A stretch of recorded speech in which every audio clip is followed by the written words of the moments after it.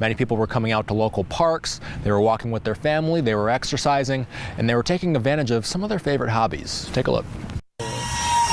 The day started off cool and clear, perfect weather for some RC plane action at Emerald Cove Park, or a day at fishing at the park at Riverwalk, or for Quailwood residents, a community bike ride. Because nothing says America like a 4th of July parade, and even in a pandemic, we felt like we can do it safe and socially distance and have a little fun and still celebrate. During a 4th of July where most fireworks displays were canceled, many fireworks stands around town saying that meant a boom for business. This year, actually, we've beat last year's mark, and it's not even over yet. 4th of July, it's still early morning, so it's been really good. But as day turned to night, the story turned from legal fireworks to illegal ones. 23 ABC riding along with the Bakersfield Fire Department as they responded to calls on one of their busiest nights of the year. Department spokesperson Casey Snow saying the calls have been overwhelming. A couple weekends ago, we had over 1,000 calls to our dispatch for illegal fireworks.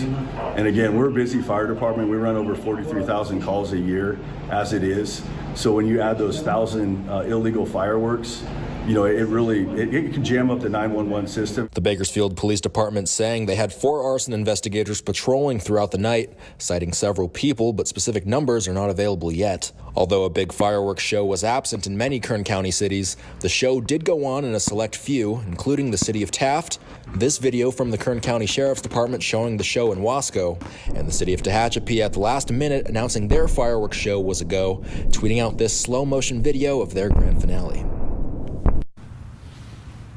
Now, just because the 4th of July is over doesn't mean the illegal fireworks are. If you want to call and report illegal fireworks, BFD is encouraging you not to call 911 because we don't want to tie up those lines so that they can respond to other things around the county.